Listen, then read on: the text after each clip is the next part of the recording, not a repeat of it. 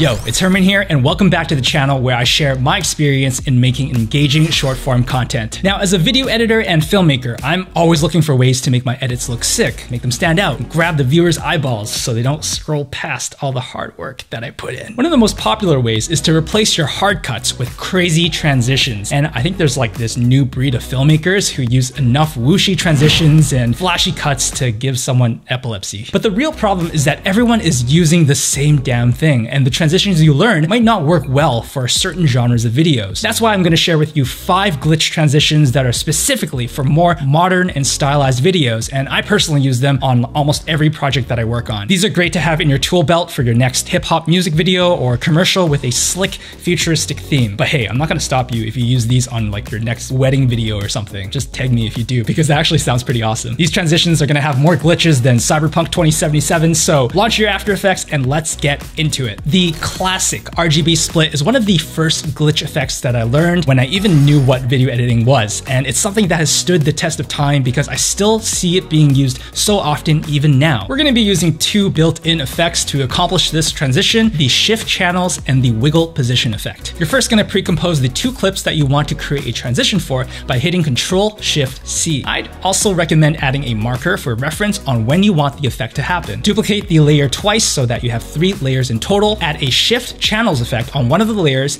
and have the take red from set to red, and then turn the green and blue ones underneath off by selecting full off for both of them. Copy the effect by hitting Ctrl-C and then paste it to the layer underneath with Ctrl-V. This time you're going to turn the red channel off and have the take green from set to green. Paste the effect to the final layer, and this time have the take blue from set to blue while having the other color channels off. So what you've essentially done is separate your layers into 3 different color channels: red, green, and blue. Now to merge them back together, highlight the layers and set the blending mode to screen. Ta-da! It looks like nothing has happened. Thank you for watching, and I'll see you guys next time.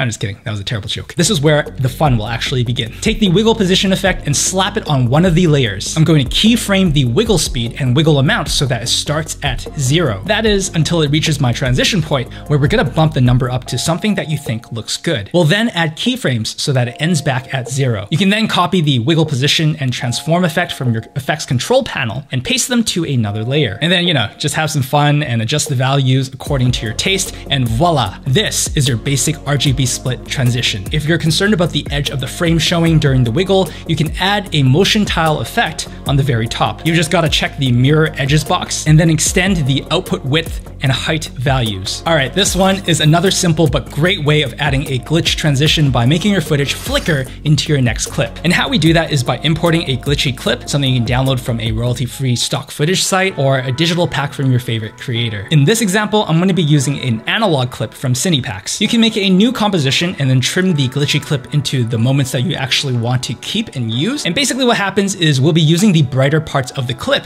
to determine which parts of your footage will show through. That didn't make sense, did it? This will all make sense in a bit. I try to create a pretty harsh contrast so that there are brighter white parts and then make it black and white. In your composition with the 2 clips you want to make a transition for, extend one of the clips and then split it by hitting Ctrl-Shift-D. Drop the glitch composition in and change the track matte of your extended clip into either Luma matte or Luma inverted matte. It all depends on what looks good to you. Now when you play it through, it looks like the clip flickers into the next one. Like I mentioned before, the footage uses the brighter parts of your glitch comp to show through and then make that flicker effect if you choose the Luma matte, and it's inverted if you choose Luma inverted matte. The cool part about this is that you can get different looks by just replacing the glitch footage with something else. So knock yourself out with this one.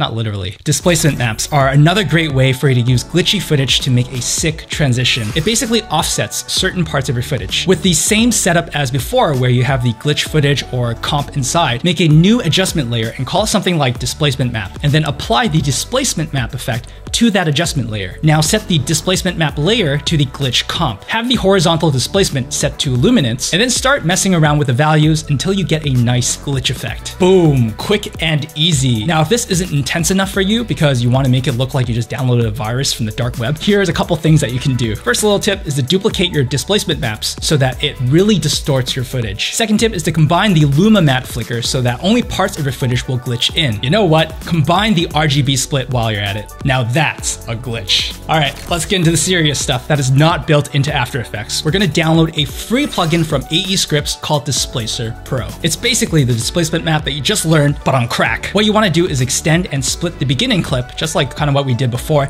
and then place it on the very top. Drop the Displacer Pro effect and change the map layer to the clip that you want to transition into. You can now take the values from any channels you think would work, but I like to use luminance. Now under map adjustments, I like to have the displacement easing set to ease in, but you can always change this later once you play around with the effect. You're going to keyframe the translate X so that it starts at 0%, move over about 1 second, and then drag the value to something that you're happy with. You can also go back to the map adjustments and look for displacement offset, where you can keyframe it and have the footage completely slide out the frame for a cleaner transition. Once all those things are done, you can add some chromatic aberration to get that classic glitchy feeling by adjusting the values of the red, green, and blue channels. Smash that spacebar to play it back because now you've got yourself another sick transition under your belt. Also smash the like button if you're enjoying what you're learning so far. Oh man, I can't believe I just said smash the like button. I feel a little gross. So I decided to save my favorite one for last because I think this one's for people who really love glitch effects and transitions. It uses a plugin called Pixel Sorter that you can also grab from AE Scripts, but it is a paid plugin. Personally, I found that it's worth it because I use it a lot, and you can be the judge on whether it's a good fit for you after checking out this transition. So a simple way to use it is by first making an adjustment layer and then slapping on the effect. If I want the effect to happen from left to right, then I'll keep the angle at 90 degrees. But don't worry, you can always adjust this depending on what kind of look that you want. I like to start by keyframing the threshold at its neutral point and then move over to when I want the transition to happen. I'll drop another keyframe and then start pushing the value until I get something that has nice streaky pixels. Then I just duplicate my beginning keyframe so that it ends in its default state. To make it look like the pixels streak over from left to right, I check the invert sorting box and then keyframe it. In the next frame, I'll uncheck the invert sorting so that when it hops over to the next clip, it continues the left to right motion. There's a lot of parameters I can play with, like the block size, where I can make the streaks a bit chunkier instead of these malnourished pixels. And voila, a simple pixel sorting transition. Now, this is only one of the many things that you can do with Pixel Sorter, and I've even put out a tutorial before on making a sick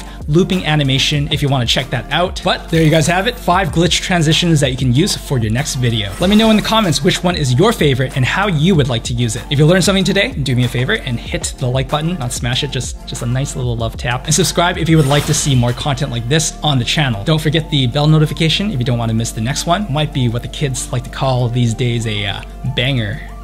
By the way, if you're serious about adding edgy futuristic elements in your projects, then I actually made a motion graphic asset pack called Enter the Future. But I'm not gonna make you sit through an ad, so you can just click the little pop-up for more information. You can check out my Instagram as well, which is @coffeelicker if you wanna personally see what I'm up to. Otherwise, stay safe. Again, my name is Herman, and I'll see you guys in the next video.